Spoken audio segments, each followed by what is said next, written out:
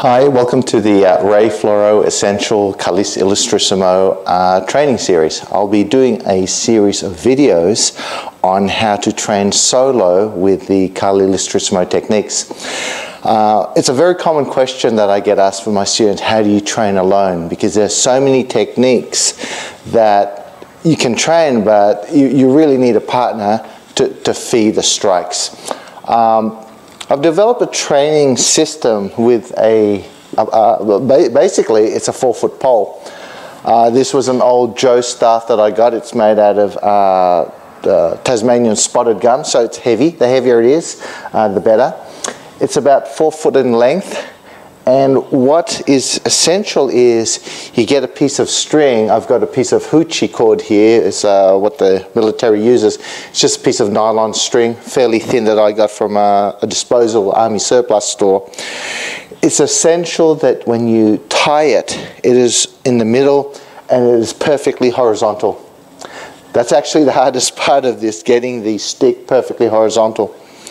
Notice that I've hung it up about, I know, solar plexus height. It's a personal preference thing on how high it is. You can make the stick longer to 5 foot, 6 foot. It really doesn't matter. But I find that the heavier stick, the stick, the better. What I've also done for training purposes is I've put white tape on the ends. Now these will later signify the blade edge. So it's significant in that you will know where to place the hand. Okay, so you can basically train any Kali, Anis, Eskrima moves on this. I actually call this the Filipino wooden dummy. The drill we'll go for first is we'll train the Estrella drills, or in some styles it's called inside-outside deflections. So if a strike is coming this way, the defense will be here, okay, on the inside. Notice my blade intercepts it and then my hand checks it. So it's a medium range technique. The significant thing about this technique is when you block or when you engage the opponent's weapon, that you parry with the flat of the blade. You don't go edge to edge. Okay, several reasons. You'll basically destroy the edge of your blade. Going edge to edge will bind it, so you can't. You'll get stuck. You can't counter soon. But the side of the side of the blade is where you want to engage the opponent. The characteristics of the Ilustrisimo system is that we don't go reaching out. Okay, as the strike comes in, you keep it nice and tight and you wait for the strike to come in. So on the inside deflection, this is the technique. On the other side, then what it is I just turn around, pivot, and I engage this way. Notice again, I'm engaging with the edge of the blade. So on this side, notice that my arm's crossing, my alive hand crosses over my blade. On the other side, my alive hand is to the side of the blade. Okay, so it's here and here. Now, how you practice with this is this. At first, what you need to do is learn how to feed. See, the entire drill is this. See, there's the outside deflection, inside deflection, outside deflection, inside deflection. Notice that the wooden pole feeds to me, and I can do the technique. Then I push, and it feeds to me here, feeds to me here. It's a great way to get the technique right. So at first what you need to do is learn how to feed. You just don't push it out, or you just don't strike it, because it needs more control. So when you get used to it, take one end and just casually just flick it out. Notice what I want is a nice feed. Notice the pivot point on the string. Okay, now once you get used to feeding, and just go slow, okay, what you do is you feed, and this technique. Notice I've engaged with the side of the blade and I've grasped with my fingers, okay? So I push away there, side of the blade into my fingers, okay? From there, there, there, there. Okay, so feeding out, catching it, feeding out, catching it, feeding out, catching it, feeding out, catch it. Now what I can do is feed out, catch it, and feed it again to the same angle. I can just basically practice the same technique, or feed it out here, then I can feed the same angle again, do the technique. What I don't want to do is to reach out. What I don't want to do is to reach out. Wait for it to come in and then latch on. Feed it, wait for it to come in and latch on. Alright? That's drill number 1.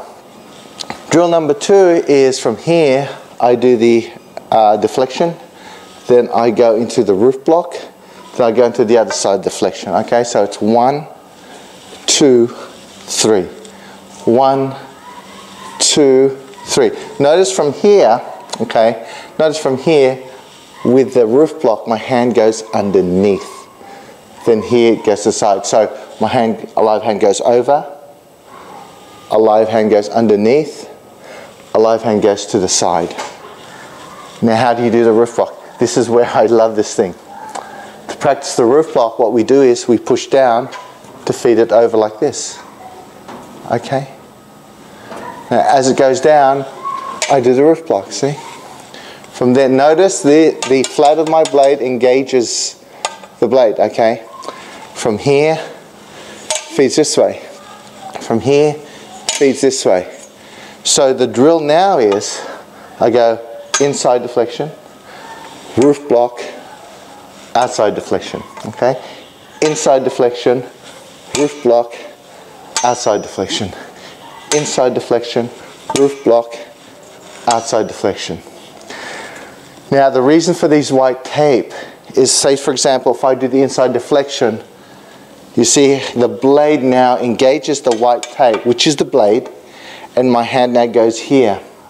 If I go this way, but then what happens there is my hand is now on the blade. So it's basically self-correcting. So it ensures that this hand is on the non-blade side and this engages the blade. Now if I go onto the other side, the blade engages the white tape, which is the blade, and here. So I cannot cross it like this. See, if you're practicing alone, sometimes you get it mixed up.